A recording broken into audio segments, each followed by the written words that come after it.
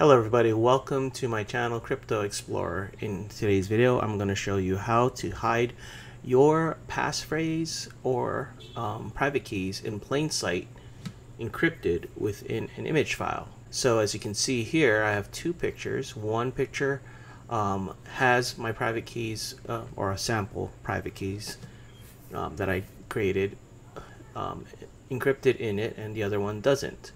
And I'm going to open the file that the folder they're located on there, and these are the two pictures. And you can see here the size, that's 179 KB, and this is 181 KB. So this is the file that actually has the extra data in there. But as you can see, in terms of file, unless you have the two pictures side by side, you would not know that this picture has extra information in it without having the original source picture right next to it. So what prompted me to make this video is this article that I read earlier in the week about how New Zealand Customs can now demand phone or laptop passwords. And of course, if you don't, you'll be slapped with a $5,000 fine.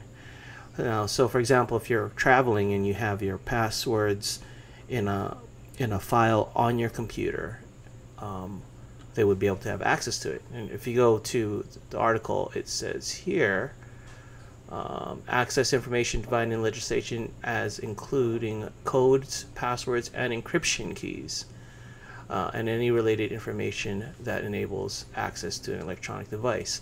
And then it says further, Customs now also has the right to copy in addition to review the data stored on the device. Now that's the part, like if you don't have, if they have the right to copy and they copy your data, how do you know that they are going to be deleting your data, or are they going to store it, or do you even trust the worker? Even if they have protocols in there, do you trust whoever's implementing that policy to not keep a copy of your data? So if you're forced to unlock your computer, which has private files or private keys or passcodes or whatever, and they copy it, then all your holdings are at risk. Reading this article just got me thinking, oh, how can you hide something in plain sight? And then I'm reminded about stenography. So let's go here. There's a website called Quick Crypto, and you can download their software here. And I'm going to click download, and it's basically a software that allows you to hide files on your system, so you can recover them and use them. So you see here it says you can conceal sensitive data, text, and files of any type into innocent carrier files such as JPEGs, GIFs, bitmaps, MP3s, and waves. So here we go. So we downloaded it. I'm gonna click run to install. Click yes, click next, I accept, next, next, next, and install. And while that is installing, I'm going to minimize this. I'm going to close these two image files and click finish. So I'm going to double click to run, and let's click don't show at startup. And here we go. So what we want to click on is Stego over here. There you go. And over here we're going to click open a file. But before we do that, let me do this. This is the file I'm going to embed the data in. This one. So I'm going to make a copy and call it family copy. I'm going to call it 1. So this is going to be the original, and then we're going to modify this one. So as you can see, they're both 130 KB. We're going to modify family 2. So I'm going to click on open file, And then we're going to go to that folder. Where did I put it? On the desktop. Sample folder.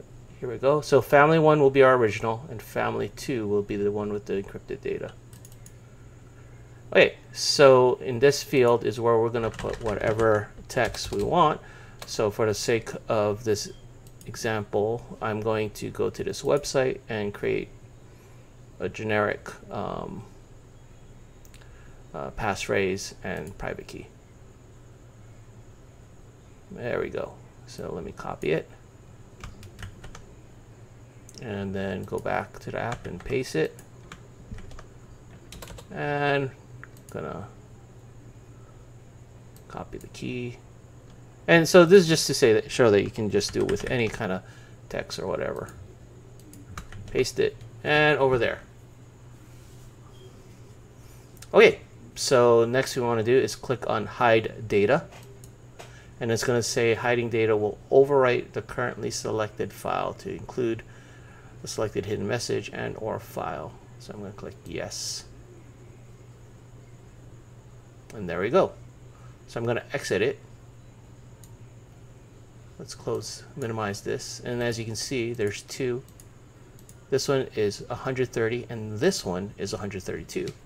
So if you have it on your computer, just a bunch of pictures, and they copy it, they would not immediately know that these are files that has passcodes, private keys, seed phrases, or anything. They just see, okay, this is this person's family pictures, and even if they copy it, at least it gives you time to move your funds someplace else, just in case they have a copy of this. But you know, this is being hidden in plain sight, so a lot of times it gets passed by, opposed to having say for instance, if I had this file like crypto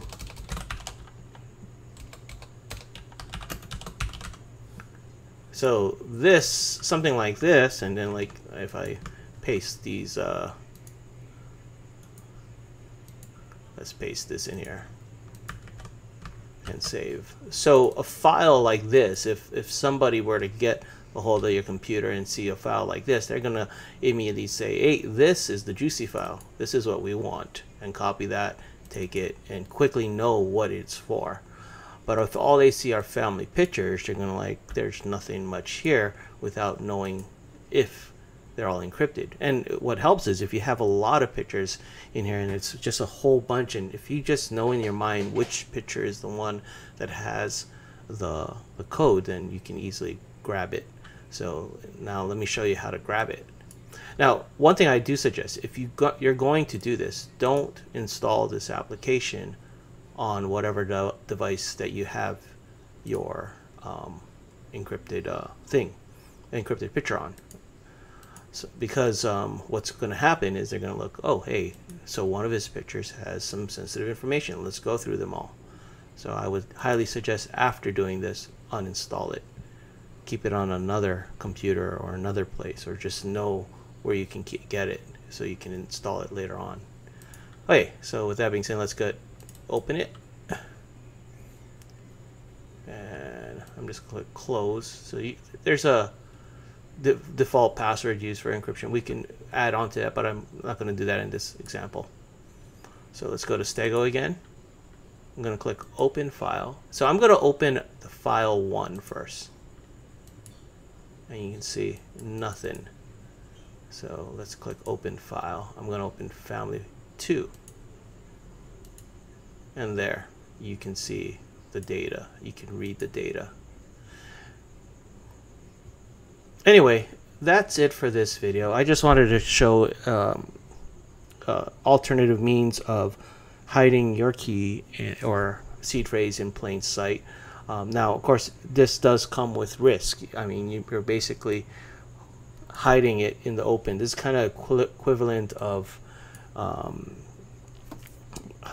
you know, hiding, or I guess, you know, those fake rocks, but this is a little bit better because fake rocks are obviously fake. You know, the fake rocks where you can hide keys or whatever inside, and then you blends in with everything else. But the nice part about this, it's better than a fake rock where you can hide stuff in, because it really is a picture. And if you examine the pictures, you would not know the difference. So let's open them both. You would not know the difference between either one of those, and you'll only know if the original is next to it, just because there's a slight difference in size. And that's about it. Anyway, that's it for this video. Thank you for watching.